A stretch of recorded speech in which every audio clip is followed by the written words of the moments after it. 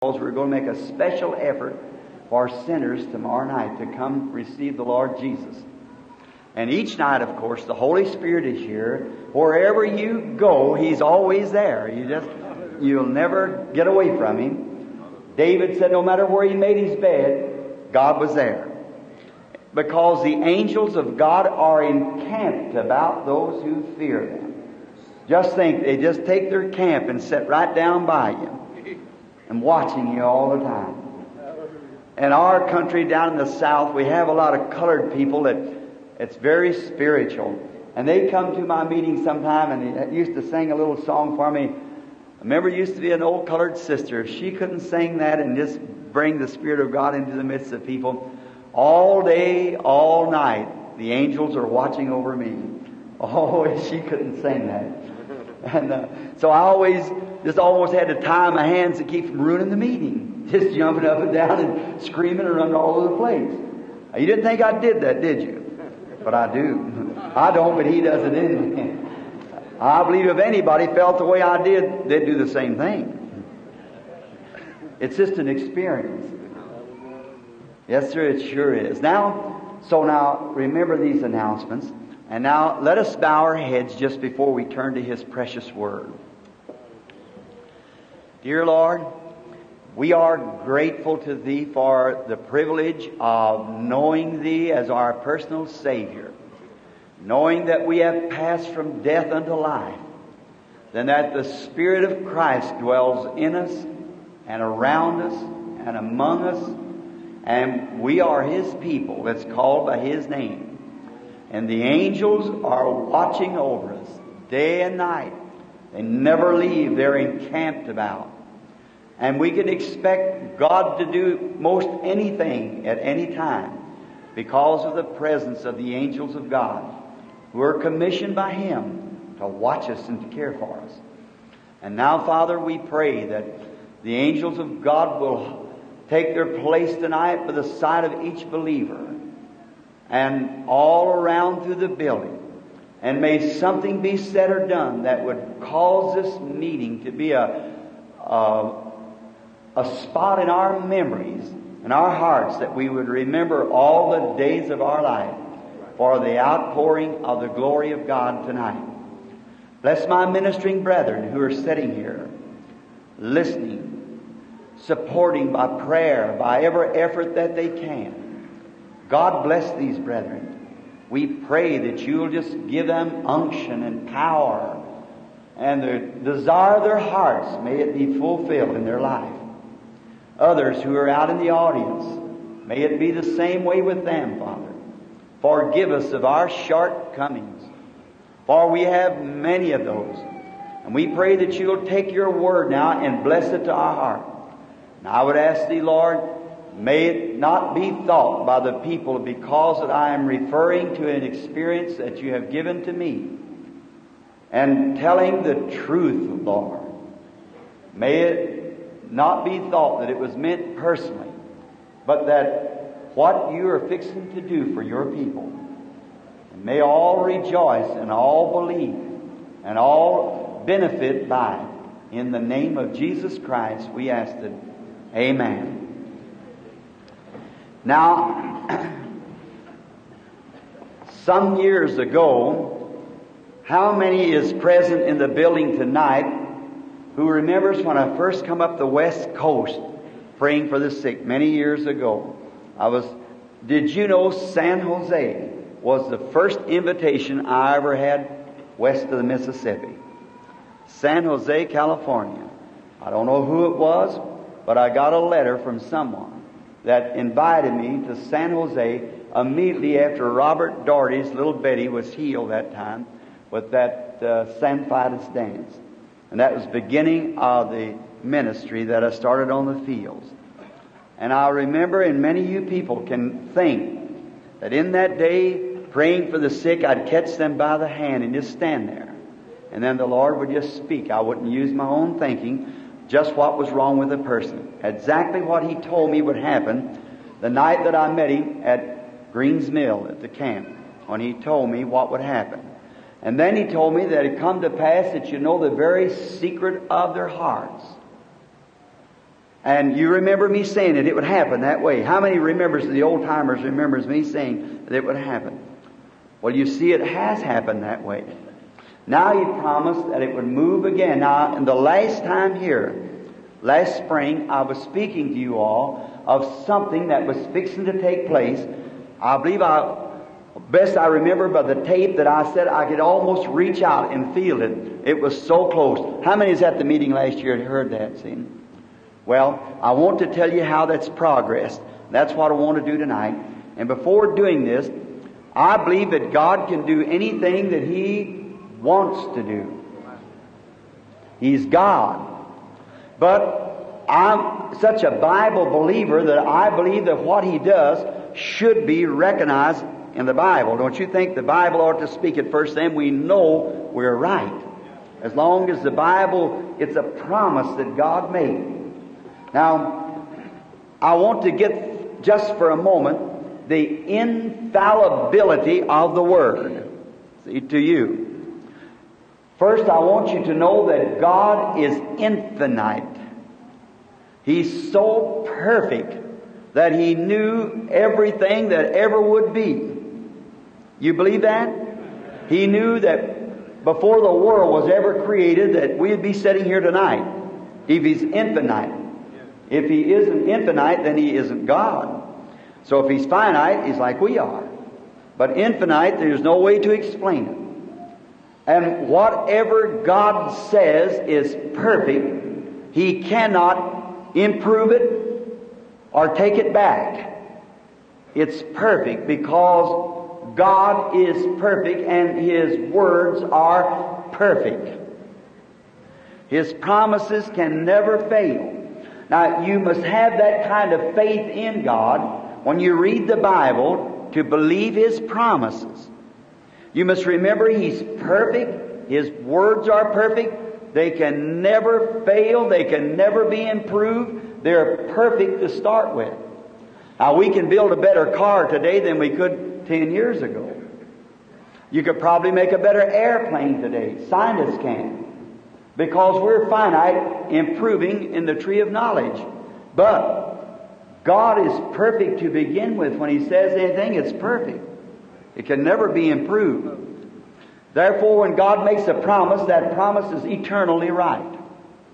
It can never do nothing else but be right.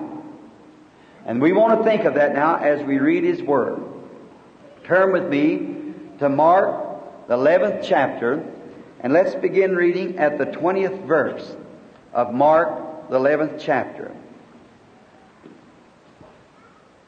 And as you're waiting for you to turn, I'll give you the back part of the lesson.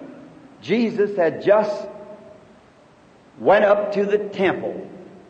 And on His road up, He went into the temple and began to drive out the people from changing money changers and doing things that wasn't right, and told them it is written that God's house was a house of prayer. But they'd made it a den of thieves, robbers, and misused God's house. And then when He was going, He found a fig tree the next morning that the tree had leaves on it, and He thought perhaps there would be some figs, so He went to get some figs. And there was no figs on it because it wasn't seasoned yet. And He said to the tree, "No man eateth from thee from henceforth forever." And here's where we start now to read at the 20th verse. And in the morning, as they passed by, they saw the fig tree dried up from the roots. And Peter, calling to remembrance, said unto Him, "Master, behold the fig tree which thou cursed in the way is withered away." And Jesus answering said unto them, "Have faith in God. For verily I say unto you that whosoever shall say unto this mountain, Be thou removed, and be thou cast into the sea, and shall not doubt in his heart, but shall believe that those things which he saith shall come to pass, he shall have whatsoever he saith. Therefore I say unto you, what things soever you desire, when you pray, believe that you receive them, and you shall have them. When I read this some time ago, it put a little damper on me, because I've always taught, and tonight the same thing, that no blessings can come only by the atonement. That the atonement made the way for every redemptive blessing that Jesus died for. Therefore this Scripture puzzled me. Now you've heard me say many times in the meetings, and I would quote it again tonight, that divine healing is something that God has already done. Salvation is something that's already paid for. Jesus paid, He was wounded for our transgressions, with His stripes we were healed. When He died at Calvary, He settled the sin question and the ever question there was in the line of redemption of man, even to the resurrection and all. And He proved that by His resurrection. Now, therefore, that if persons say, I was saved last night, I was saved 10 years ago. No, truly you were saved 1900 years ago. You just accepted it last night or 10 years ago. See, it's already paid for. It's something you accept what He's done for you. It's your faith in God that brings the blessing that you are claiming out of His Word. Now, I believe that's just as sensible and sound as the gospel could be preached. Because it's what Jesus did for us, what we could not do. Christ did for us, and by our faith in His finished work brings the blessing to us, whatever we ask. And that's how I say on the line here, when the Holy Spirit begins to move and to give discernment, and that is to bring the presence of God among the people, just like singing a hymn, shouting a message given in unknown tongues or something. It brings the Spirit of God among the people. You've heard your pastor preach a many times on the Word, until the Spirit got among the people and they just screamed out. They could not hold their peace any longer. Because the Spirit of God, man shall not live by bread alone, but by every word that proceedeth out of the mouth of God. That Spirit of God takes the Word of God to the congregation and feeds them, and they grow spiritually on that Word. Now that's the gospel. Then when I one time read in the Bible about hell, and I began to read at the word hell come from the word Hades, which meant the grave. And I was for about 3 years or 4, I would not preach the subject of hell. Because one place it looked like it was a burning fire, the next place was the grave, until I found the truth of it. Then when I got to know exactly what it was, and by the help of the angel of the Lord that revealed it to me, because I did not get any schooling, and I just hold on to a Scripture and pray and search the Scriptures until He comes and reveals it to me. When He stands before me in that light that you see on the picture and reveals it, it every time is perfect with the Scripture through and through. That's the reason I know it's the angel of the Lord, because He bears record of His Word. And if that angel told me one thing that wasn't scriptural, I would not believe him. It has to be with the Word first. God's Word is eternal. Because an angel could come and preach something else, Paul said, that wasn't right. But if it's the Word of God, the angel of God will verify that Word every time to be the truth, if it's a true angel from the Lord. If it's something off color, then don't you listen to it. But if an angel comes and speaks and says just exactly what the Word says, then that angel's from God. Now, then, on this Scripture, I could not justify myself to preach on it. How did you notice Jesus said here, "Verily I say unto you, if ye shall say to this mountain, be plucked up and cast into the sea, and don't doubt, but believe in your heart that what you have said shall come to pass, you can have what you said." Now, I could not justify that because I could not understand it.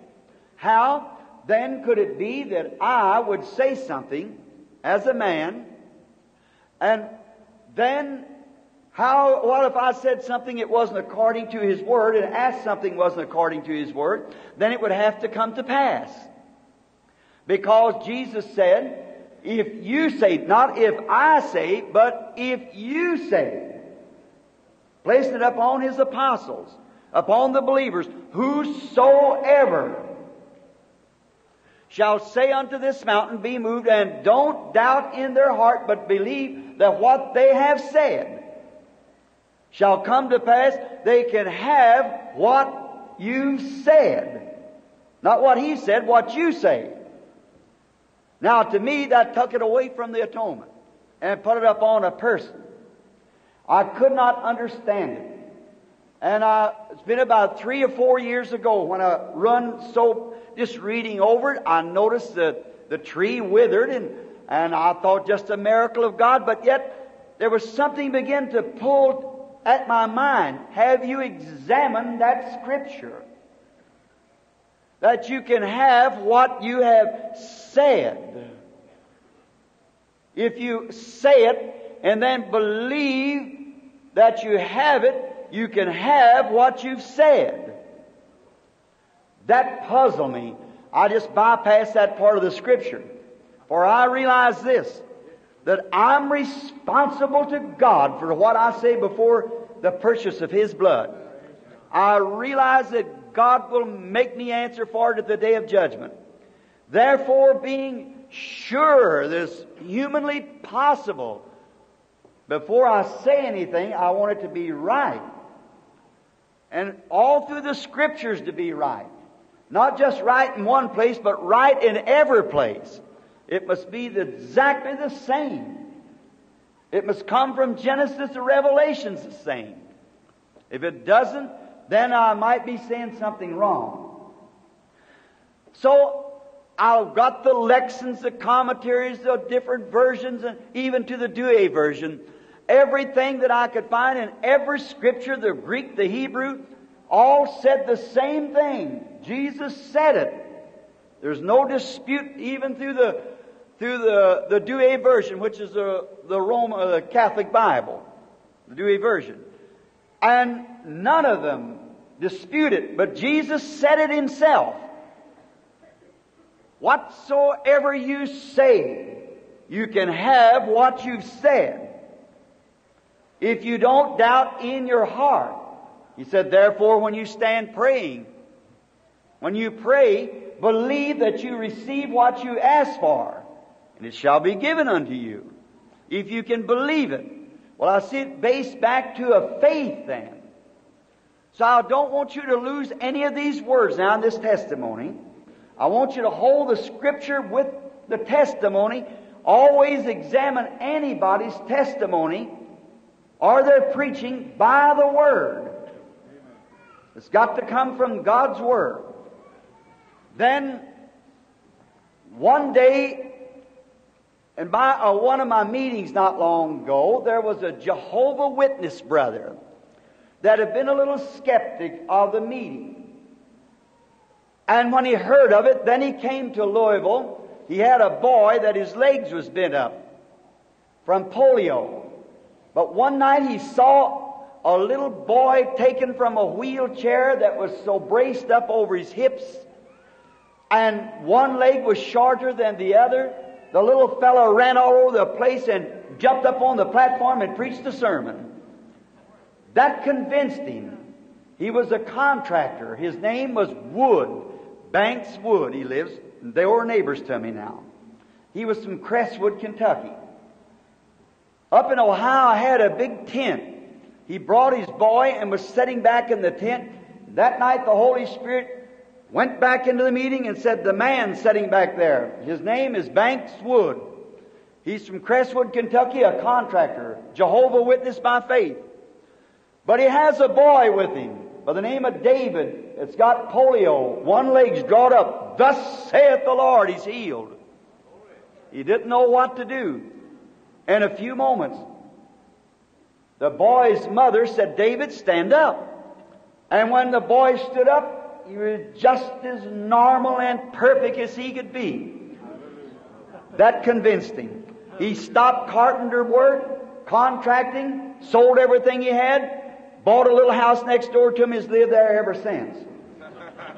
And Mr. Bankwood, how many knows him? Why, many of you know him here. Why, from selling books. He sells books in the meetings with me many times.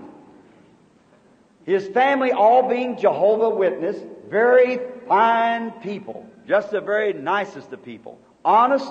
Their name is above reproach in the state of Kentucky. Fine people.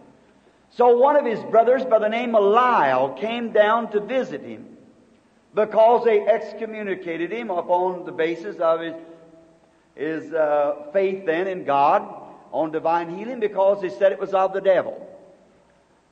But the boy was healed. The boy now is a young man married. And he has studied to see which leg it was crippled. And he works for the supermarket, some kind of a buyer or something for the supermarkets, or he just has.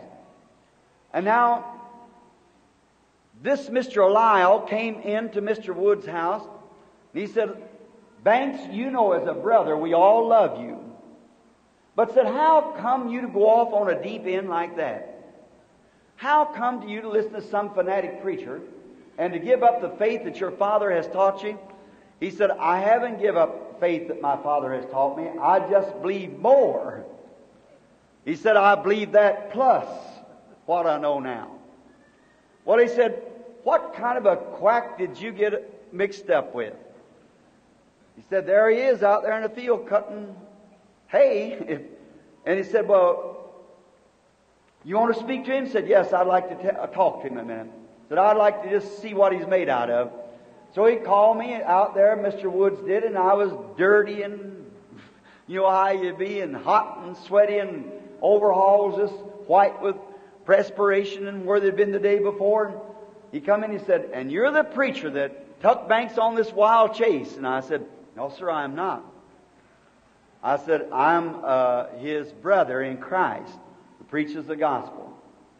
And he looked me all up and down a few times. We sat down to talk.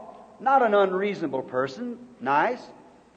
But he said, Mr. Branham said, we were raised strictly Jehovah's Witness. Our father's a reader in the Jehovah's Witness. I said, that's fine. I'm certainly glad to hear that. And you have a nice name, and I sure appreciate a daddy that would raise you and a mother to be honest and upright people as you are. And so while I was there, the Holy Spirit, in the goodness of His mercy, a vision came over him.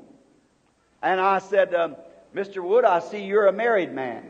You have a wife. She's a blonde-headed woman. You have two little boys, about 6 and 8 years old. And he looked around towards Banks real funny. Looked back. I said, you thought Banks had told me that. He has not. I said, perhaps maybe you know this. You have left your wife, or you're untrue to her. Last night you was with a woman that had auburn hair. She's much younger than you are. You were in a place where she and you were in a room together, and there's a man knocking at the door. You slipped to the window, and it's a good thing you didn't go at the door. You got your head shot off because he had a pistol in his hand, and he fell on the floor. You know that Banks didn't tell me that. He said, Mr. Branham, I want to know more about this. Right there in the room, the Lord Jesus saved him. Away he went to tell his daddy. And his daddy said, now you've got all mixed up. So, here come his sister down. And she attended the first meeting and was converted and her baptizer in the Christian faith. Then that blew the daddy up, and here he come. And so Banks was gone when wife and I had just arrived at the house, and there was a car setting down the road and an elderly man standing in the yard. And so we spoke to him, and he said, "I'm Mr. Wood." And I said, "Yes, sir." I said, "My name is Branham." I said, "I'm glad to meet you." And he said, "Well, I'm glad to meet you, Mr. Branham." He said, "You know where Banks is?" And I said, "He's probably gone to the grocery. This is usually our time to go."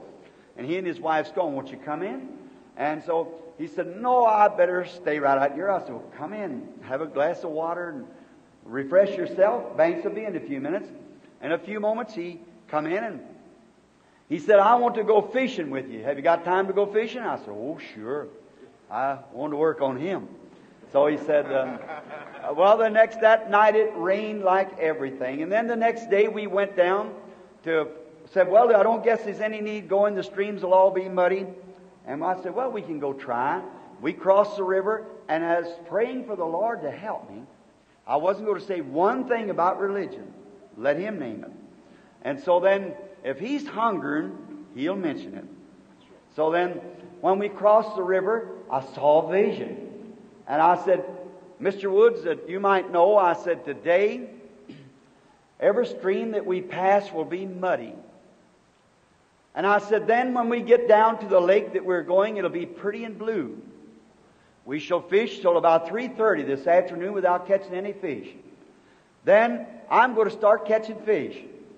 I'm going to catch about 50 pounds. You're going to catch one. Your boy Lyle will catch one. We'll stop fishing at midnight. The next morning we go back a fishing again. I'll catch a large scale fish. These fish they'll catch will be blue cat. And the next will be a large scale fish. Then we'll fish the rest of the day and won't even get a bite. That's thus saith the Lord." He looked over the banks and kind of grinned a little and looked around. That's just exactly the way it happened.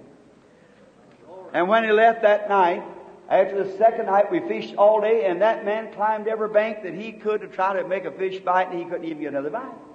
Now, I had about 25 pounds of fish, caught two of them, 5 and 8 pounds apiece on a little number 4 hook without a landing net. That had to be God, if anybody knows about fishing. And he's sitting there watching. He kind of talks down in his throat, and his son said to him the next day, said, "Well, Dad, what do you think about it?" He said, "Well, I guess if anybody can see fish before they catch them, I guess that's all right." And so I said, "But I can't do that always, Mr. Wood. It was for your sake." I said, "Now, without any disregards, the Bible said if there be one among you who's prophet or spiritual, if this one prophesies and what he says comes to pass, then hear it." I said, no disregard to Mr. Rutherford. But he said Christ would come in 14, then he turned off spiritual, which he come that way on the day of Pentecost. Now, the other 4 things that he missed, I said, what about this? And I baptized him about 3 Sundays ago, him and his wife, in the Christian faith. His son and I returned back to Tucson to come to this spot now. And we'd been fishing again about a few weeks after that. We'd been fishing down in Dale Holler again. And that night we caught a nice string of fish, but had run out of bait. And we were standing, throwing our fly lines in, catching a little bluegill to bait with them. And Mr. Bankswood said to Mr. Lylewood, which both of them was brothers, said, "We ought to go over here to some old lady. She's about 90 years old. Said, when we were little Jehovah Witness boys, we used to go around there and she'd give us bread and butter. You remember that old homemade bread? Said we ought to go to tell her that we are saved." That was the right thing. Now, please try to catch this. It's just the way you say things sometimes that changes the whole setup.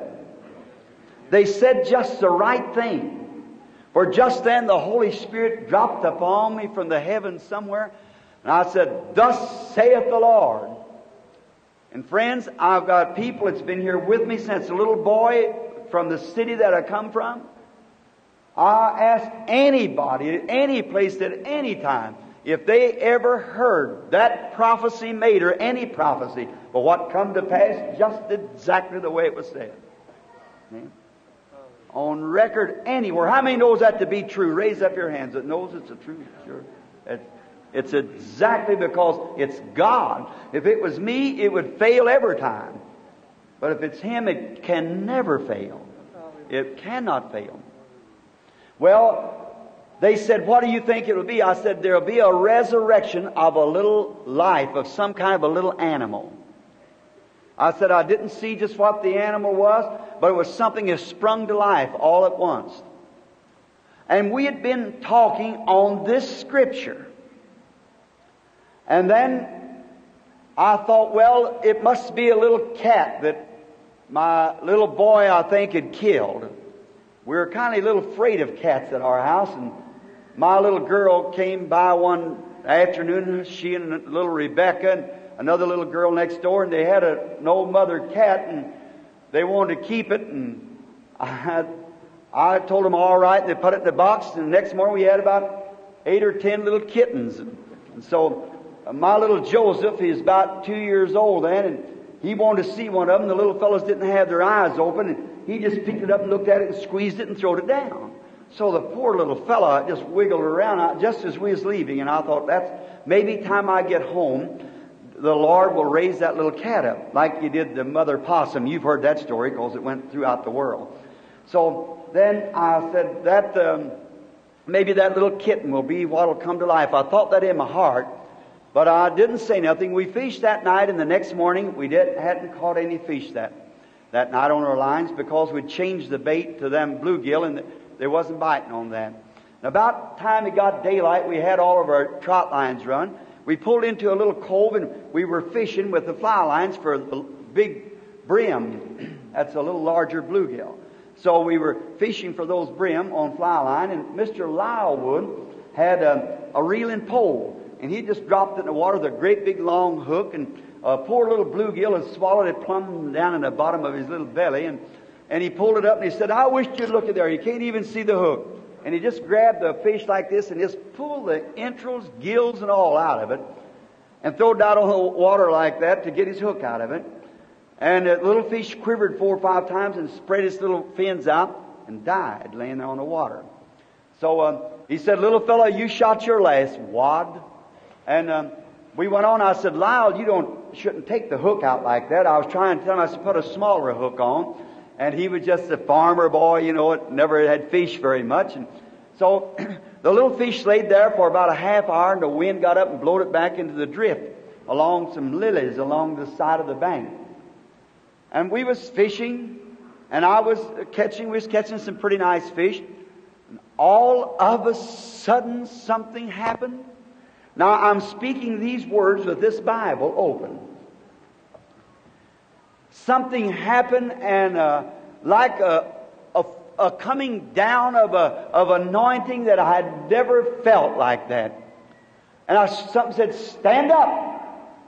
And I stood up, and Lyle and Banks dropped their poles and looked. Lyle said, what's the matter with him? Banks said, watch, something's fixing to happen. And something said to me, speak to that little fish, and he'll live again. The gills was white. It was hanging out of its mouth. I said, little fishy, Jesus Christ gives you your life. And God in heaven, who's my solemn judge, that fish turned over and swam down through that water as hard as he could go. And Mr. Lylewood just fell right over into the boat. He said, that was for me, because I said to the little fella, you shot your last wad. And I said, no, it wasn't that. I said, now the strange thing to me is this, that how God, the great Jehovah God, would use His power to bring a little old fish where we'd cut up 200 or 300 of them the night before, but would use His power to bring that fish to life. And I've got at least 300 spastic children on the list up there praying for them to see a vision for them. Around 300 spastic children. I said, that's one thing that I can't understand how God would do such a thing as that. On that little old fish, and human beings dying. Cancer cases, leukemia, all kinds of sickness around the world from everywhere. And then He would bring to life that little fish. Just about that time, something said on Mark 11:23. Same scripture. When lepers was laying all over the country, sickness laying everywhere, and God used His power to curse a tree. God's concerned about the tree, about the fish. Everything belongs to God. And He is showing His power to show that He's God over the trees. He's God over the fish. And the little fish came to life.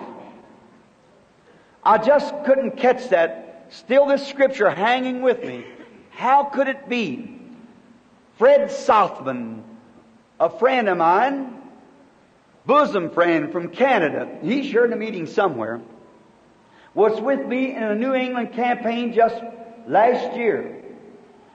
And we went over to Adirondack, where I was lost at that time, and the only time I was ever lost in the woods in my life. And I wanted to show Brother Fred where my wife and children or Billy was waiting for me to come back when I was lost in that snowstorm that night. And when we were standing there by the side of a little lean-to where it had Mita and Billy laying in this lean-to while I was hunting bear, well, I stepped out to one side and the Spirit of the Lord came upon me and I began to shake. And it said, the Spirit of the Lord said, there is a trap set for you, and be thou careful what you say. Fred, where are you at? Are you in the meeting here tonight? I know you come over. Yeah, right back here. That's right. And we left there and I told Brother Southman, something's fixing to happen. And when we got to the meeting that night, I said to the audience, remember, thus saith the Lord, there is a trap set for me, and all of you pray that I'll know to do the right thing when this comes to pass. And the next night, it happened. The devil sent in two people, a young boy and girl, to break up the meeting. And that was in, not New Hampshire, but Vermont. Freddie, you remember the name of the city? It was the capital, of Vermont. And we were just across Lake Champlain. And so when we were in the meeting, this boy, the girl looked like kind of a Mongolian girl, but the boy was just holding, they were both at least 25 years old apiece, but such immoral acts in a church. They were sitting about like this from me. And when I started preaching, he would just grab her and throw her head back and climb up on her and kiss her and carry on and just act awful in the meetings. And the ushers couldn't make him be quiet. And I said to him on the platform, I said, young man, don't do that. You're attracting the attention while I'm preaching.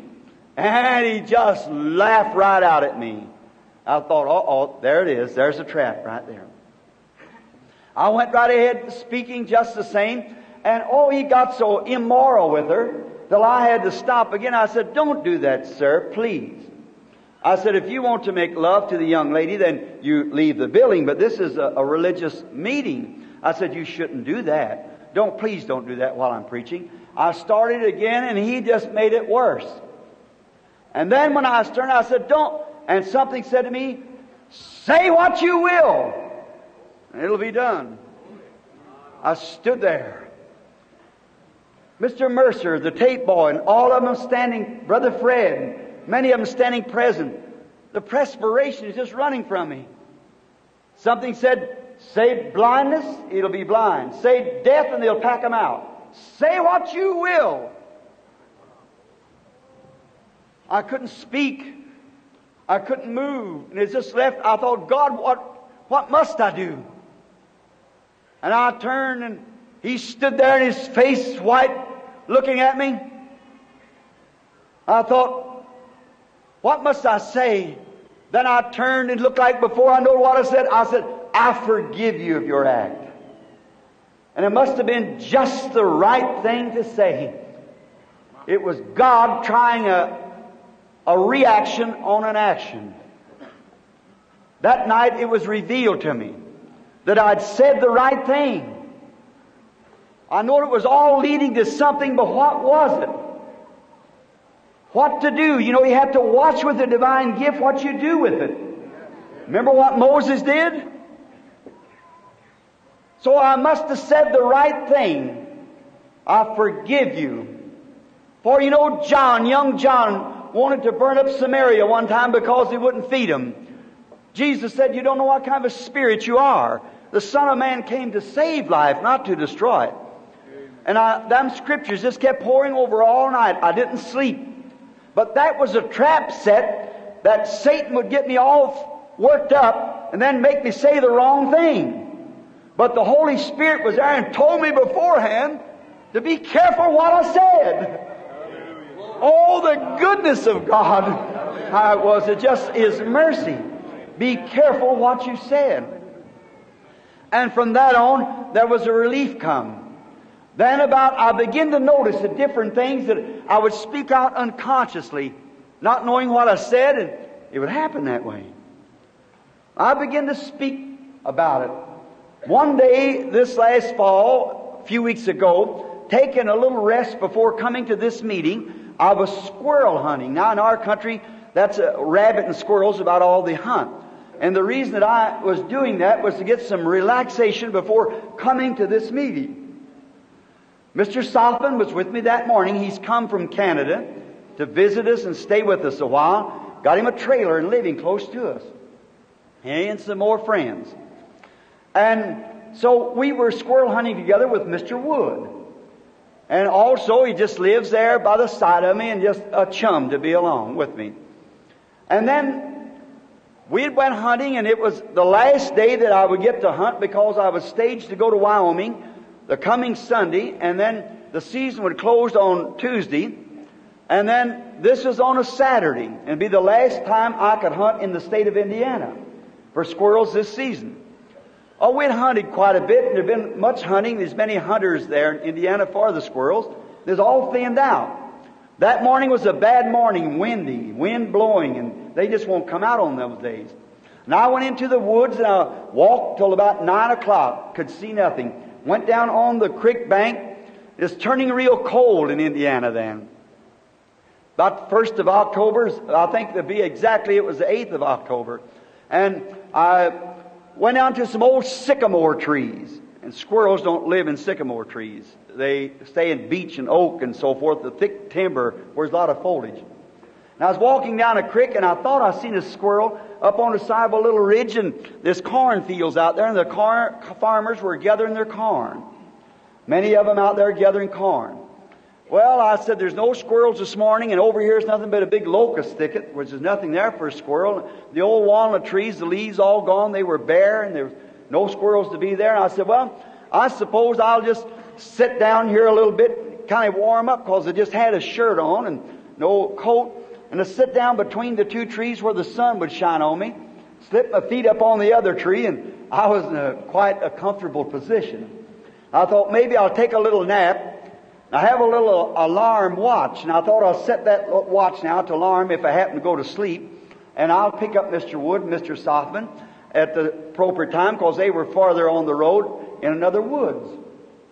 So I set my little clock and my little watch rather, and sat down by this tree. And just as I scooted down to kind of get myself warm, that scripture came to me again. Whatsoever you say, believe that what you say shall come to pass, and you can have what you say. Well, I thought, why does that scripture keep coming to me when I can't preach on it because I don't know nothing about it? I could not go before a congregation and try to explain that scripture. Well, I sat there a little bit, and I thought there's only one thing to it. If I'm ever called on to preach on that subject, here's the way I'll do it. I'll say, Jesus told that to the disciples and gave them that authority. That was about 1 year and 6 months before the atonement was made. So if it wasn't in the atonement, it was the other side of the atonement. So if anybody ever asks me that question, I'll just tell them it was the other side of the atonement. It's the only thing I know. Because Jesus is still a living. The atonement was not made, and He was not wounded for our transgression, nor by His stripes were we healed yet. So He just gave them that power, the other side of the atonement. And then all of a sudden, something spoke to me and said, what about the prophets? Well, I begin to see then, it began to unfold to me. What do you think that taking place in the meeting when you're standing there, do you think you're the one who knows those people?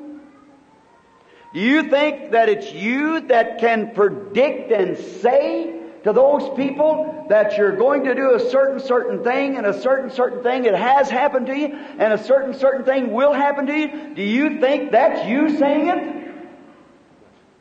Oh my! It means so much. It's never left me. And I thought, surely not, Lord. It's you. Well, then, do you think it's you talking? No. Do you think it was the prophets talking?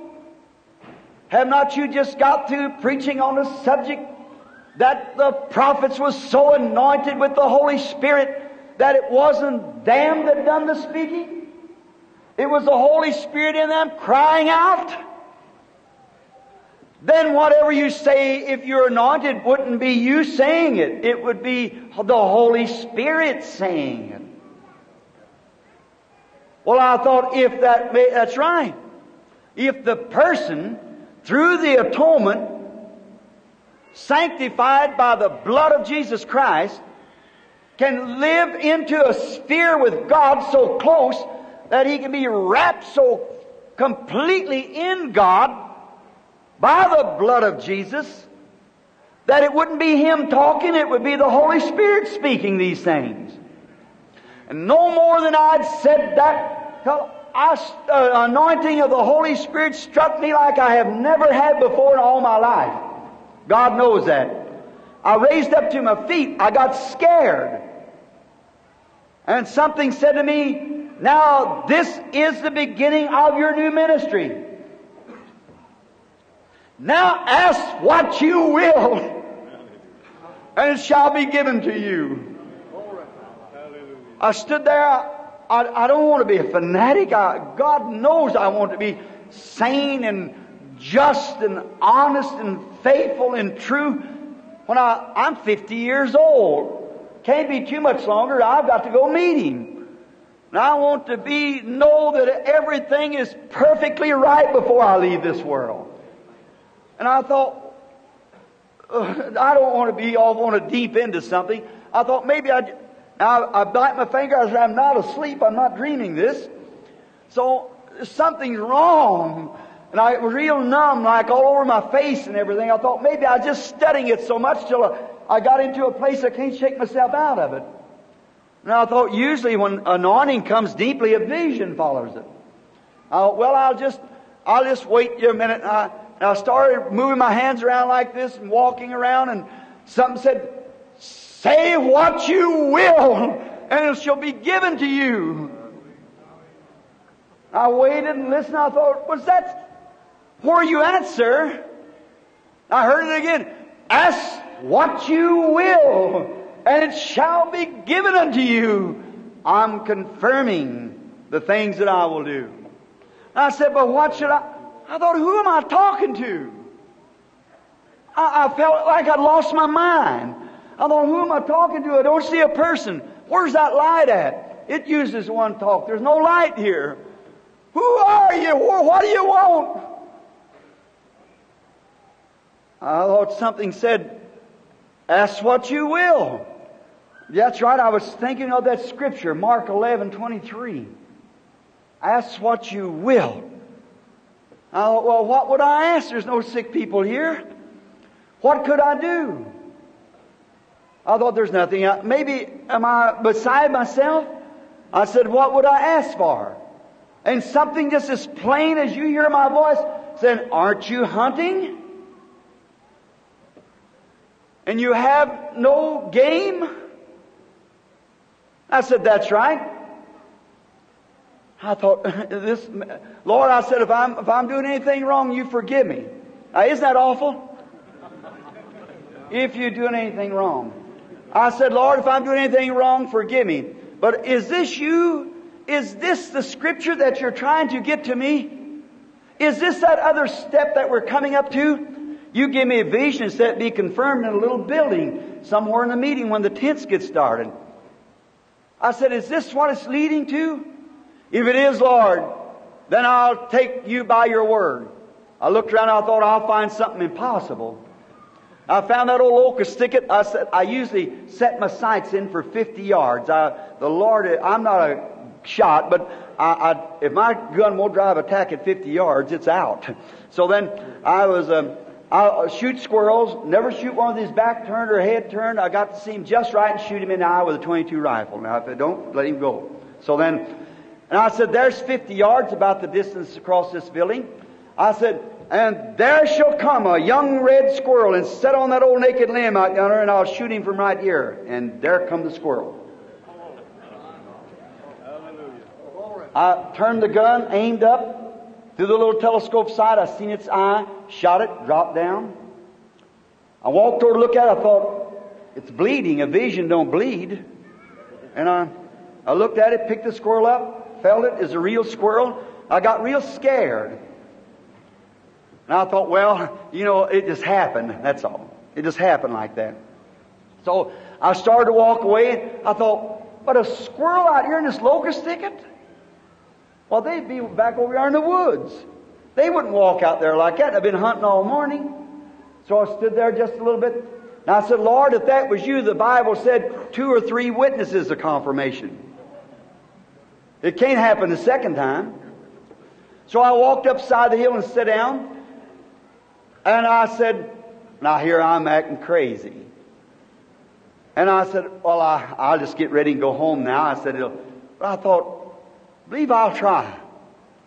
And I said, and there shall come another squirrel and sit over there in that bunch of grapevines right there. I took my finger down, looked back. I didn't see any squirrel. I said, well, looked back and I thought, what is that there? Pulled up my telescope and there sat a squirrel looking right at me. 50 yards away, I shot the squirrel. Walked over, picked him up, see if it's a vision, but it wasn't a vision, it was a squirrel. I eat them. So I picked up that one and I thought, oh my, I just felt real funny. I thought 2, but you said 3. Well, I said, I kind of believe it was you, Lord. I said, maybe you're going to do something for the people now. You're going to help your people. So I thank you very much. And I thank you, sir. I took off my hat and I said, I certainly thank you, sir. I believe you now and you're going to do something for your people. So I sure appreciate it, Father dear. I said, now I'll be going home. He said, but you said you wanted 3. Well, I said, yes. Now that seemed like it's something inside of me. I didn't hear a voice, but just something inside of me said that. Well, I thought I'll make this one so radical that it'll have to be something supernatural. And I looked out in the field, towards the field, is just a big old slick snag out there with one big old limb run out. I said, and it shall come to pass, there will be a young squirrel. Go out on that limb, sit on the end of the limb, and look over at the farmers cutting their corn, shucking their corn, and I'll kill him from this tree right here. It shall be that way. I stood there a minute, no squirrel, looked back, about 5 minutes passed, no squirrel. Well, I thought, well, this is enough anyhow, it's getting time for me to go. I said, I better go, and I started to walk away, and as I did, something said, but you've already spoken. And the Scripture says, if you'll not doubt in your heart, but believe that what you have said. Hallelujah. I waited up against the side of a tree. I looked off, looked back. There's no squirrel. I waited another 10 minutes, no squirrel. I said, how could a squirrel ever get out there? So I said, well, I guess I'll just move along, and I'll be going on because it's time to pick up Mr. Southman and them. So I'll just walk on. I started to walk away like that. Said, are you doubting? God knows how to school you. Are you doubting that what you said? I said, no, I'm not doubting. And just as I said that, coming out that limb come a young squirrel. walked out to the end of the limb and stood and looked over at the farmers. I shot him from right there, making my 3 squirrels. And I said, I'm going to see if there's another squirrel in this territory. And I was about 3 hours late picking up Mr. Sop and them, couldn't even hear one. I went home. I told him. It bothered me. I didn't know what to think about it. About 2 weeks later, I was down in the state of Kentucky, where squirrel season was still in, with friends of mine, Mr. Woods and his brother-in-law. And I was standing down there, and we went hunting that morning, and windy and the leaves all off the trees, a bad time to squirrel hunt. So good hunters wasn't catching over about 1 a day, and you had to have a shotgun to get them with it then, and be hunting. And you shall have them. I thought, now here, I don't know about that now. It's too unlikely this morning, sure enough, and not no squirrels in here at this time of year, and it's so cold. We had on so many clothes, I just shivered as hard as I could. I thought, no squirrels and leaves about that deep on the ground. You could hear you like a herd of antelope coming through. And so I was walking along like that, and it struck me again and said, ask what you will. And I stopped and put my gun down, took off my hat. And I said, Heavenly Father, I'm down here in these mountains. What's these things about? Is that you speaking to me? Is it you, Lord? Where are you at? I usually see that your light. Where are you at? Speak to me, Lord. If there's anything you want me to do, I'll do it. Have I found grace in your sight? I said, you speak to me. And said, ask what you will, and it'll be given to you. I said, then, if that be you, I shall have my 3 squirrels this morning, gray squirrels. That's reds in Indiana. And I said, I shall have my 3 squirrels. Something said, which way will they come from?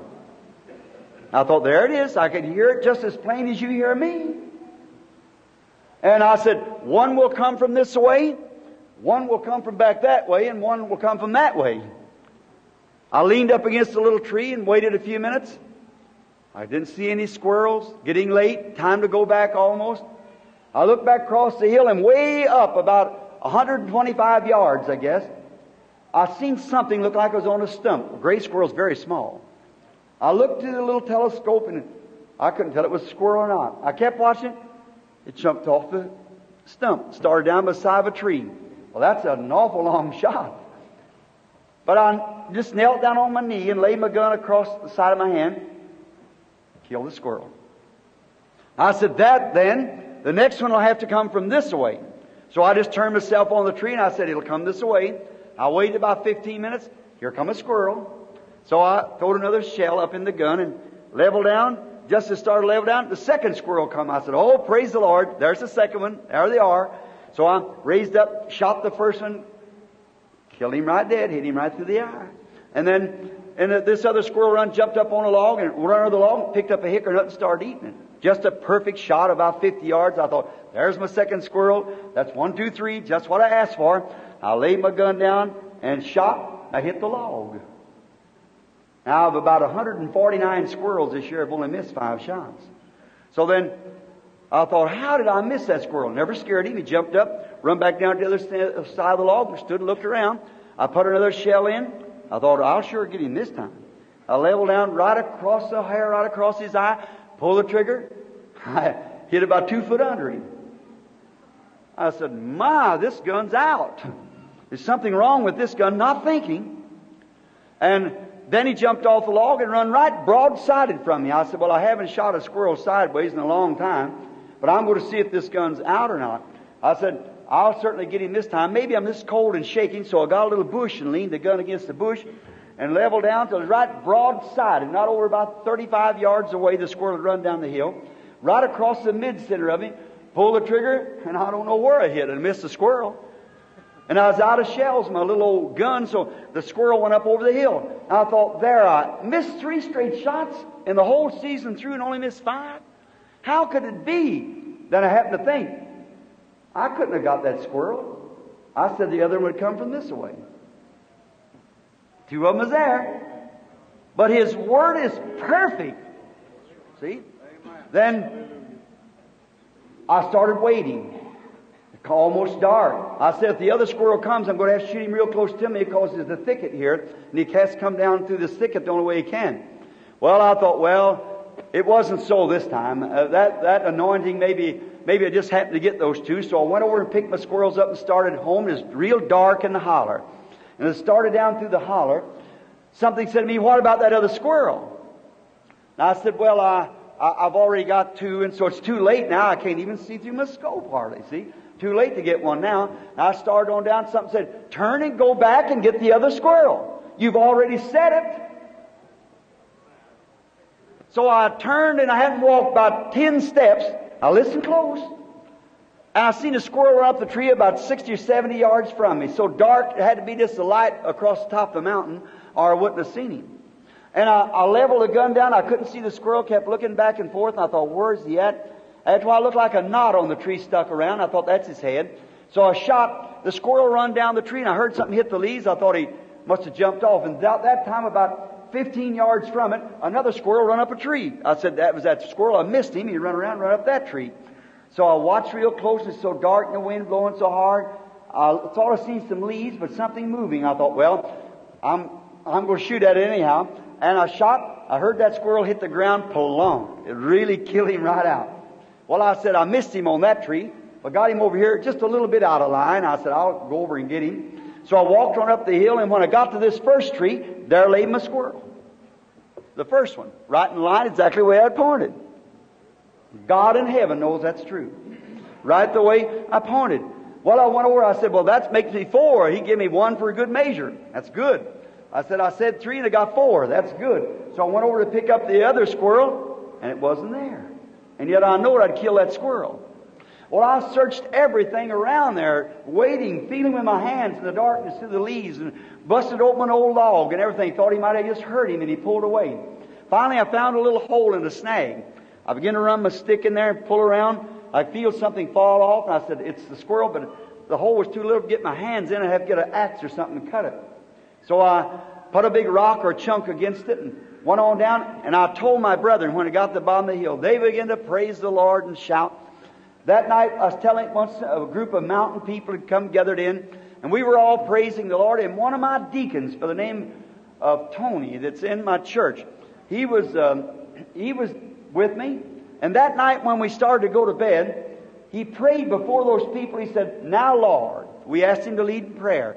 He said, now, Lord, to confirm that our brother has told the truth, let him find that squirrel tomorrow in the log so we'll know he's told the truth. It looked like my heart just dropped out of me. Know that I've told the truth or something like that and would tell a lie about it? God forbid, such a hypocrite. And I thought, how would a man that loves me and a man of that caliber, a man that his wife lay dying on the floor and the doctors had walked away from her, went over and offered prayer before she got up and went to church with me.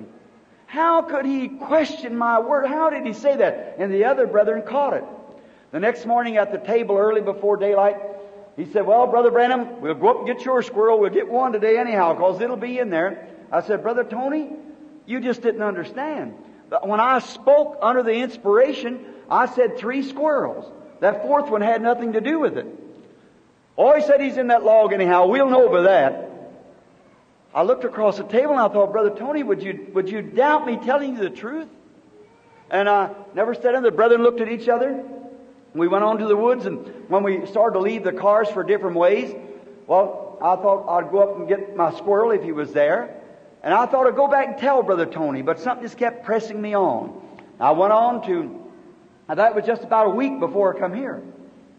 And I went on up, and when I got started up there, something said to me, what if that squirrel isn't in there? Now what? There your own deacon will say that it's not right. Now the Lord knows these words are true, exactly, perfectly, to the best of my knowledge in my heart. And I started walking on. I thought, well, I sure hope it's there. That's one thing, sure. I certainly hope it. I've never said nothing about that squirrel. It was, you all understand. How many understand what it was about? Sure. The 3 squirrels is what I had spoke about. The 4th one had nothing to do with it. But the Lord knows how to train and what to do. So going on up there, that anointing struck me again. and said, if it isn't there, say it'll be there and you'll find the squirrel. I said, Lord, I'm taking your word now. I said, and I shall find the squirrel. On up the mountain I went. I thought, don't even fear it anymore, because I'm going to find it, that's all. I done said it, and the Lord said when that anointing was on me, when I said anything, it'll be that way, so I'm going on. I hunted all around. I looked, about 15 minutes time, get back down the mountain. I thought, I better go get my squirrel. I went up there and pulled a chunk out of the hole, began to feel in there. I could feel that. Pick it up, feel like something fall off, like that, like the squirrel on the end of the stick and fall off. I had a big old hunting knife and got me a big rock and cut the hole big enough, get my hand in and look down there. I was picking up some roots. And it was falling. Some roots was laying in this old snag. I thought, oh my. And we're supposed to be there exactly 9 o'clock, so I thought, now with no squirrel. And oh my, that morning was terrible. It was a blizzard and going on. And I thought, that's terrible. So I thought, well, there's only one thing I can do to prove it. Now, Lord, it wasn't your fault.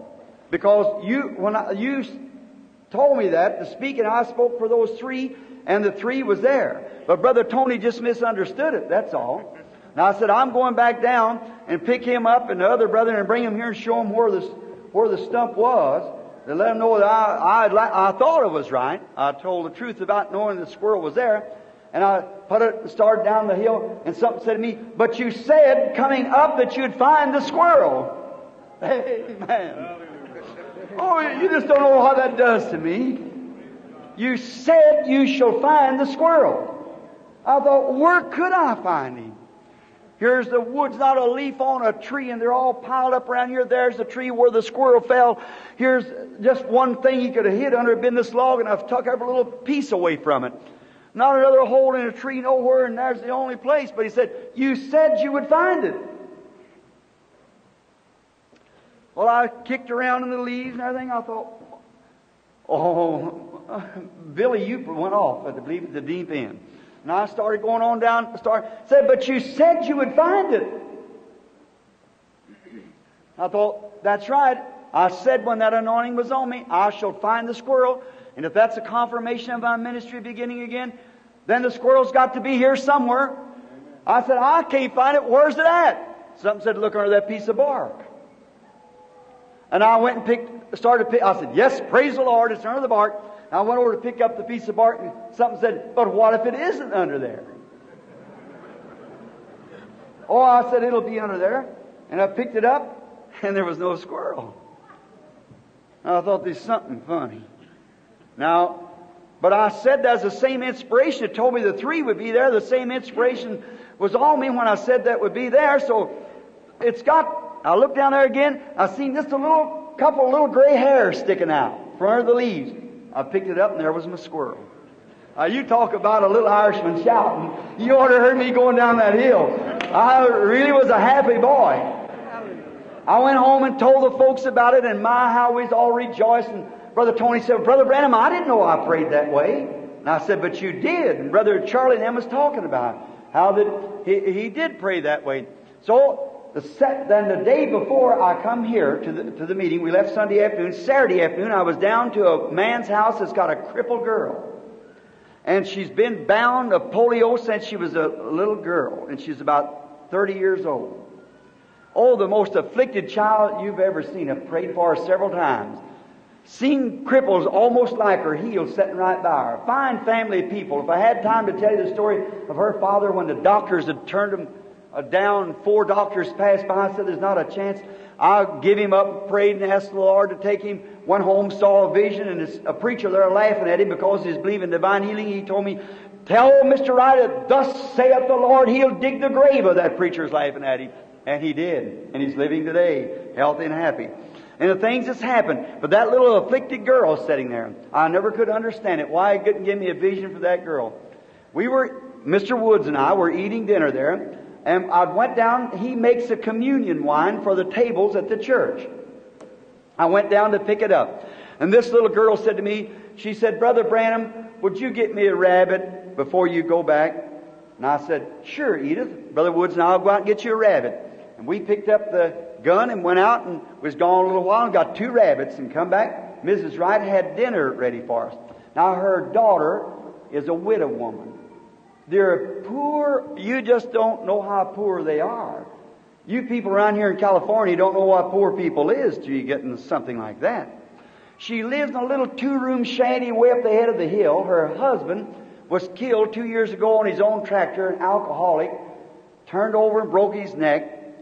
And the little boy found him, and she got 2 teenage children, is kind of going astray with no father. And that poor little old woman, quiet, humble little Christian, oh, I never heard her raise her voice in her life. And she was digging on them old hills up there, raising that old crawfish ground, trying to raise a little patch of corn to take care of those children. Oh, such a pitiful sight. And we were sitting at the table talking, and they just love me. They got a room up there that I just call my room when I go there. I used to pastor the Baptist church there at Milltown, and so I just had a room where I would stay with the Wrights. And I said, talking about visions, I said, now, you know, I told them about what would happen. I said, now, like, it has to have something. The only thing I know will have to, if it ever happens like that, it'll be a faith that God will have to give me. Because when that anointing comes on me, there's just seems like a super faith, I said, rises up in me. Something that's just not a shadow of doubt. And I said, oh, how I trust. I said, just like I've been having visions. When the Lord would tell me in a vision, go do a certain thing, there would be no question in my mind. Just go do it. Never fails, so it's just got to happen. See, you've got to believe that what you're doing, you've got to have faith and confidence. And I have in the visions. When the vision, listen, this may sound radical, but if the Lord God, who's here on this platform now, and can tell the secret of every heart in here, or tell you what will be or what won't be, you know that. You sit night after night. If He'd tell me that George Washington was going to rise from the grave tomorrow out of the National Cemetery, I'd invite the whole world to come see it done. That's exactly right. I believe Him. He's never failed me, and I've seen visions since I was 18 months old. And not one time has it ever failed, and it never will. Because it's God. And so then I was talking like that, and I said, now if the Lord would tell me a certain thing, it happened like your little crippled sisters sitting here, little Edith. And they were poor people, but I was welcome. Had a big old bowl of beans, pinto beans baked with cornbread and sliced onions, and can I eat that? So I was raised on it, and I was just eating away and having a good time. And Mother Wright had baked me a big cherry cobbler, you know, and out of the little tree that I used to help her pick it out there. Mr. Wright's in his 80s, and she's 70-something, that afflicted girl. So I just do anything for those people I could. Poor, and was talking about building the new church up there, the tabernacle, and Mr. Wright said to me, how's the pledges coming on up the tabernacle? I said, Brother Wright, I'm not there enough to know. And said, you know what? Said Hattie wanted to pledge $50 towards that church. And Brother Roberson, the trustee of the church, one of them, the chairman, wouldn't let her give it. Said because it'd take her about 6 months to dig $50 out of them hills over there. And said, but she'd give 20. And Brother Branham, she wants... I thought, you know what? I got $20 here in my pocket. Meaty give it to me, pick up some eggs. I said, I'll just give her that 20 before I leave back. And just, she's away from here and you'll never know it. So I'd bought her ice boxes and things because I felt so sorry for her up there, that little old mother trying to work away on that hill. And so I thought I'll just give her this $20 is what I'll do. When I leave, I'll just slip it so she'll get it. And that's her $20 she paid in on the church up there. So I thought I'll just give her that. So when I said, something said to me, but your Lord stood one day by the side of a wall and seen rich men putting thousands of dollars into a treasury. And a little widow come by, and she only had 3 pennies, all of her living. And now what would you have done if you'd have stood there? You'd seen that little widow put them 3 pennies in, you'd run and said, oh no, sister, don't do that. Don't do that. Because we got plenty in here, we don't need that. But Jesus never told her not to do it. He let her go ahead and do it. Because He knowed He had something far down the road. A little something better, you see. So He just let her. God loves a cheerful giver. So I said, well, I'll just keep my money in my pocket then. See, that's all right then. I'll just let it go because maybe the Lord... And we're sitting there and I said, now, these visions that come... Now listen close now. We're fixing to close to something else. I'll remember, this has been less than 2 weeks ago. Or just about 2 weeks ago. And I said, the thing that puzzles me, Brother Woods, and he was sitting like here by the side of me, still at the table, a little old porch of a thing out there, had been screened in. They walled it in to try and make another room out of it, and old clapboard shingles and houses, holes all through it. And I said, what's bothered me always has been this. On those squirrels, I said, Brother Woods, I said, we're supposed to be good squirrel hunters. I've hunted since I was a little boy. And I said, and you're an expert hunter. And I said, since little boys we've hunted squirrels. Under those conditions, Brother Woods, where did those squirrels come from? I said, I can't never figure it out. I was standing right there looking over the grounds, and I said, there shall be a squirrel right there, and I've been sitting there for 45 minutes, and no more than I took my finger down, there was the squirrel. And each time it was that way. The squirrel come from nowhere. And I said, the only thing I can think it to be would be this. When God was trying to tell Abraham how He was going to bless him, I said, if this be my new ministry that's coming in, something greater, that He will finally confirm in that little building, I said, if it be that, like Abraham, the thing that Abraham needed was a sacrifice instead of his son. In Genesis 22. And then when God held His hand from sacrificing His son, there was a ram there. Where did that ram come from? He was 100 miles from civilization, 3 days back, a journey. Any man can walk 25 miles a day. I walk 30 and 35 lots of times. And today we travel by car and so forth. Them days, their whole way of travel was either by riding a donkey or walking. And he was 3 days back and then lifted up his eyes and saw the mountain far off. And besides that, he's up on top of the mountain where there was no water. And what would the ram be doing up there? And it had been killed by wild beasts if it had been away from civilization. Where did the ram come from? That's the reason Abraham called the name of the place Jehovah Jireh. The Lord will provide for Himself a sacrifice. He's able to speak it into existence. I said, if the Lord was confirming my ministry there to let me know that He's going to help His people and let me do it, I said, then the same Jehovah Jireh, I was in need of a squirrel the same as He is in need of a ram. And I believe Jehovah Jireh placed it there by same spoken word. It wasn't me anyhow, because I didn't know what I was saying. He said it Himself. And little old quiet Sister Hattie, sitting back there, a little dust bonnet on like the country women wear there, and she put on a little clean dress to come over to help her mother cook me at dinner. And she was sitting with her hand like this, and she said, that's nothing but the truth. She said the right thing. Here's my Bible. And as a servant of God, I say this.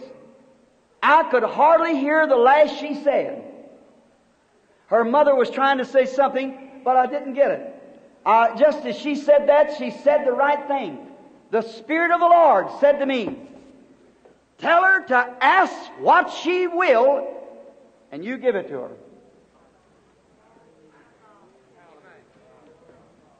I couldn't speak. That room, everybody felt strange. I said, Sister Hattie. She said, yes, Brother Branham. I said, thus saith the Lord. Speak anything that you desire. I don't care what it is. If you want to know that God's given this ministry, speak anything that you desire. Thus saith the Lord. If you'll speak it, I'll speak it behind you, and you'll have it right here. 8 people standing there looking. She said, Brother Branham, what shall I say? I said, it's up to you. There sat her crippled sister, her aged father. She was poor. She could ask for money. She could ask for anything she wanted to. I said, ask anything that's in your heart, anything that you want to. You asked it, and thus saith the Lord. I'll speak it behind you, and you'll have it.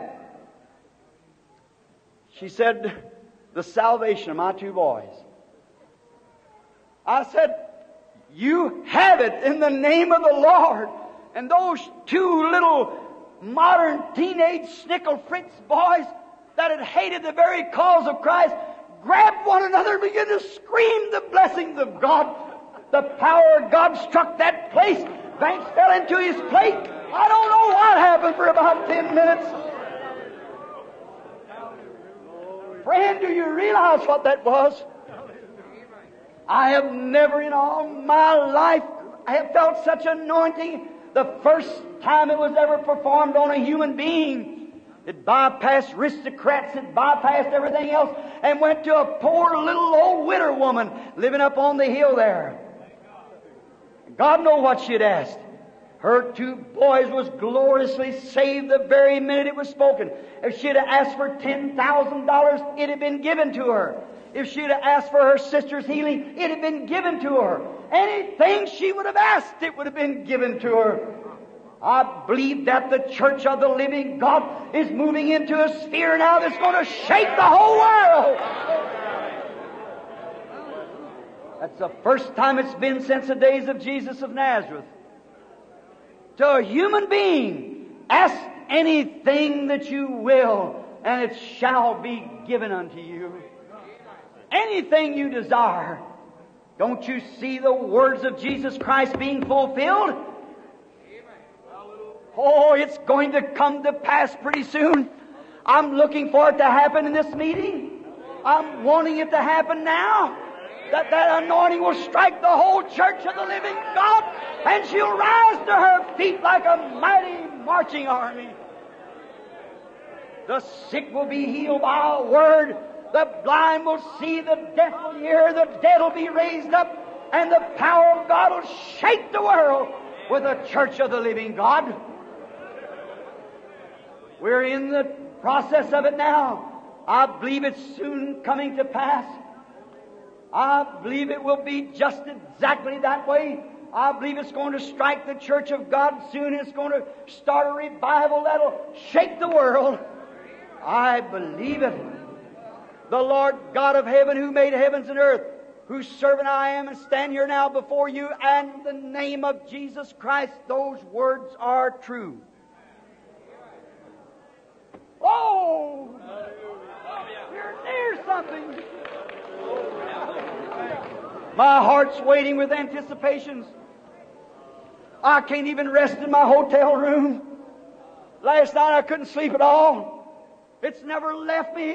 I couldn't sleep on the road out here. I didn't sleep about 2 or 3 hours a night. I just can't rest because I know that something's fixing to happen. Our God's going to move on the scene just as sure as we're standing here. Just as sure as He said back under about the discernment in the hand and the secrets of the heart, He's promised something else, and here it is already confirmed among the people. People standing there, and last Sunday morning in our church there at Jeffersonville, or Sunday week it is now, when I told that, there stood the whole Wright family giving testimony. The blessings has never left that house. They said they just don't seem like the same place. That little woman had never screamed in her life, I guess, since she was a baby. You could have heard her for 3 city blocks screaming the praises of God and the power of God. We were so numb to, I couldn't say nothing. I had to walk out of the building. I was anointed by the power of God. He's God. He lives. I feel that one great thing is necessary. The Holy Spirit's speaking to me now about, I believe we ought to have a night, this night, that we should consecrate ourselves. Don't you think so? Are you ready, Church of God? Are you ready for such a move? Have you buried every sin in the blood of Jesus Christ? Have you confessed all your wrongs? Oh, ministers of the gospel, my precious brothers, I tell you the truth, so help me, God knows that's true. And we're just shadowing something near at hand now. I don't know just where, when, or how, but I'm told you exactly the God's truth, and God knows that's truth. The Holy Spirit's here now. Healing. Healing. Let's get our souls healed tonight. Let's get ourselves fixed in condition.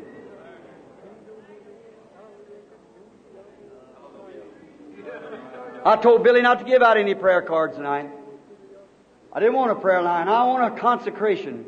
I want this church to draw so close to God.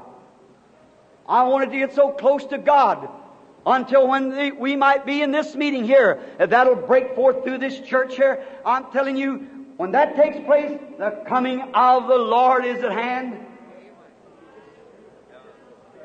The enemy with their atomic bombs is coming like a flood. The Spirit of God's rising a standard against it constantly. And just remember, just as I told you about from the discernment taking the hand to the secrets of the heart, how them things is fulfilled every time, so has this happened just exactly the way it said it would be. And it's just exactly with the Scriptures as it was proved to you about knowing the secret of the heart, how that Jesus looked upon the multitudes and discerned and could tell the people that touched His garment and so forth, how that rain, ladder, rain, farmer, rain, and ladder would be together as we had yesterday. That's exactly. Don't you fear, Church of God. I know you've got a lot of scruples among you. You've got a lot of upsets and downsets and everything else, but still you are the church of the living God. By the grace of God you are. No matter what you've done or how you've done, God forgives you of your sins. He wants a consecration. How did Balaam look down upon Israel and said they've done every dirty thing that could be done? But he failed to see that they was a church of the living God. There was that smitten rock and that brass serpent before them, an atonement laying there for them, and every one of you that's been baptized with the Holy Ghost, the blood of Jesus Christ cleanses you from all sin. Hallelujah!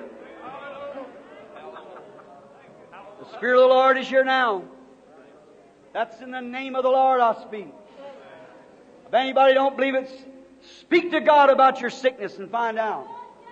Just see if it isn't the truth.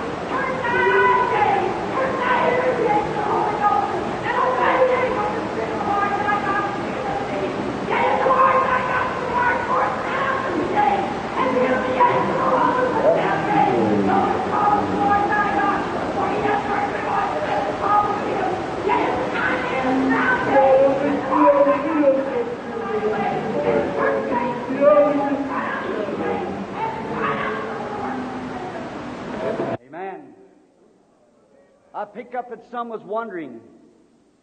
Let me straighten this. One was speaking not too many words. The other was interpreted many words. The woman went from the interpretation into prophecy. That's exactly right. Did it right.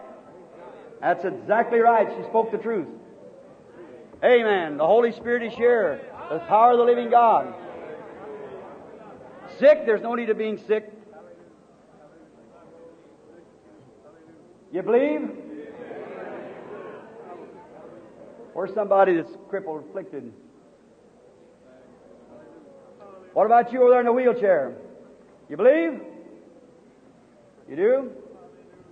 There's a man sitting back there behind there looking over towards him, wearing a red tie. The angel of the Lord stands over that man. I don't know him. He's got cataracts on his eyes, though. That's right. You're not from here. Salt Lake City. This is your last night to be here. You want to go back and get well? Rise and accept your healing then. Believe it. Amen. Thou canst believe. Have faith in God. You sitting in that wheelchair over there, you're dying. Death has you overshadowed with cancer. You can't live sitting there.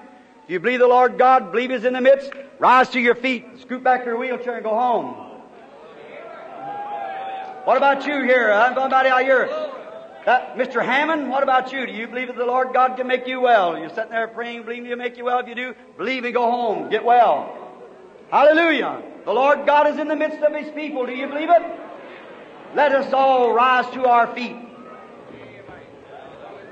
This is the hour of divine consecration. If you can believe, the Lord God requires a consecration. He cannot break forth upon us until we've been so surrendered to His will, to His power. He cannot break forth until we have our hearts so cleansed from sin and things of the world, until the Holy Ghost can ride in upon us and so surround us now, as He has me right now. How do I know these things? It's not me, it's Him that's speaking. I've told the truth about Him. There is breaking forth something new. Watch and see, it's already happening. It'll break forth just as certain as I'm standing in this platform. All right, be ready for it to receive the Lord God in great blessings. You, Church of the God, Church of the living God, each one of you. Now let's take this night for this, a consecration. A consecration to God. That you would take, you sick people, forget your sickness. Well, the God of heaven stands here. Where's He at? All over you, all through you, all in you. God of heaven. Sure you. Raise your hands. Raise your voices. Consecrate yourself to the Lord. Lord God, I consecrate myself. Help me in this new ministry, Lord. That Your power, Your strength, and Your mercy will anoint me with the Holy Ghost. And if You'll consecrate this church and these things that I've said about these animals that You've spoken to existence, Lord God, take Your church and the power into Your custody and fill with the Holy Ghost. Oh Lord, forgive the sins of the church. Forgive our differences, Lord, and pour out from on high the baptism of the Holy Ghost freshly and new upon Your people. Grant it, Lord. Put your hands in the air. Praise Him. Sing glorious praises. Consecrate yourself to Him. The man's out of the wheelchair, praising God with his hands up in the air. The man within the wheelchair is out giving God praise. Hallelujah. Giving glory. All ye people, let the Holy Ghost take over the meeting and carry it into consecration. Each one of you dig down in your hearts and take out all the root of bitterness. Take out all the sin, all the unbelief, all the skepticism that you've had in your heart. Throw it out. Get ready. The Holy Ghost is going to do great things in the midst of you. Lord God, hear the prayer of Your children, consecrating themselves to You. We come believing. We believe You, Lord. With all of our hearts we believe it. We repent of our sins. Lord, forgive me of all of my mistakes. Forgive my ministering brother for their mistakes.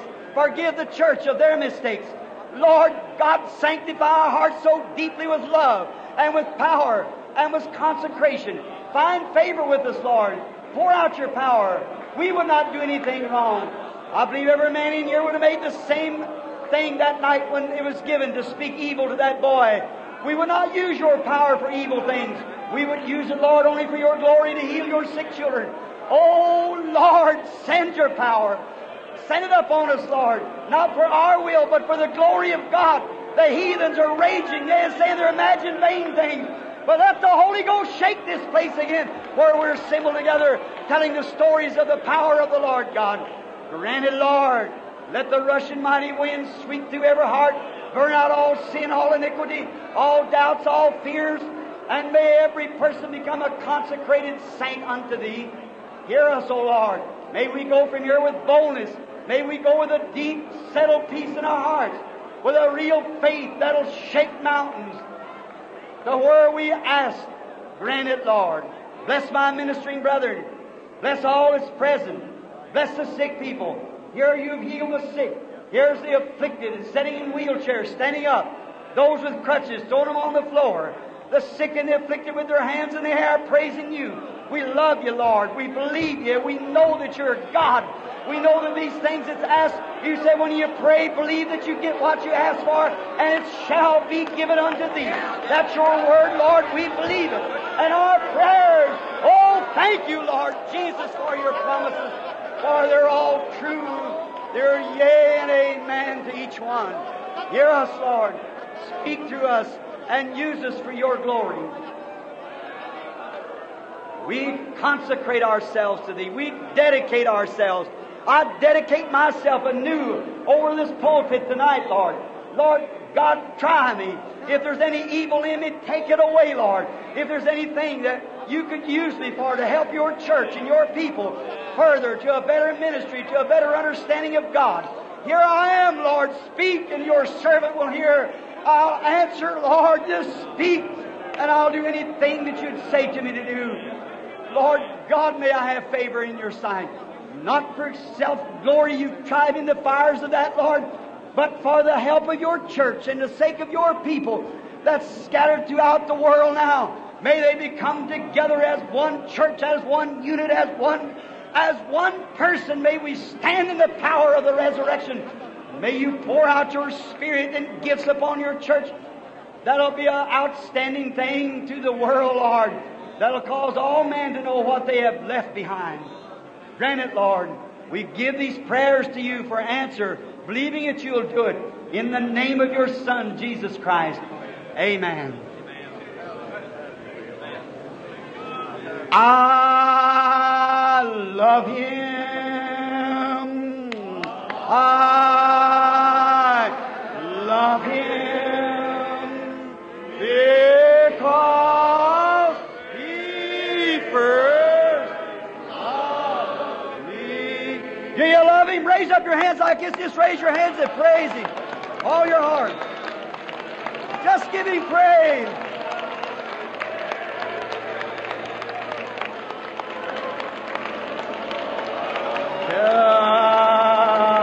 Calvary tree, I love Him. You really do it? Amen.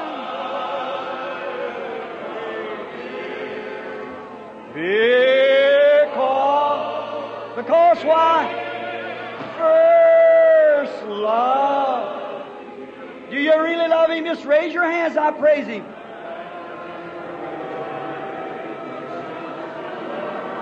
Salvation on Calvary Street. Oh, isn't He wonderful? Isn't He grand? Do you feel like the Holy Ghost, the blood of Christ has washed your heart free from sin? You feel good now? How many's consecrated their lives anew to God? Raise your hands. I consecrate myself to Thee, O Lord. Thou art my God, my Savior is Jesus Christ. And I now give myself fully and completely to Thee for Thy service. Let it be like that in your heart. I believe God's going to do a great thing among us. It's already started. And if it started like this, what will it be after it goes a little while? Blessed be the name of the Lord. All right, let us sing this good old hymn of the church now before we leave. My faith looks up to Thee. That's where we stand. That's the only thing that'll move a mountain. That's when God has to anoint you to such faith that it cannot fail. My faith looks up to Thee. Let's sing it now with our eyes and our hands and our hearts lifted to God. All together now. My faith looks up to Thee, Lamb of Calvary, a Savior divine. Now hear me while I pray. Take all my sin away, nor let me on this day be holy.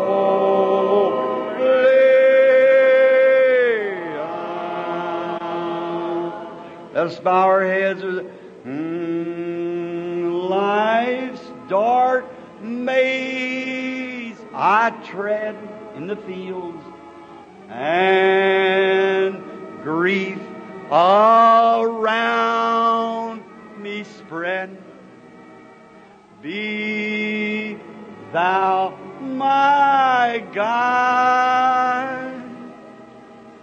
Bid darkness turn to day. Why sorrows, fears away, nor let me ever stray from Thee aside.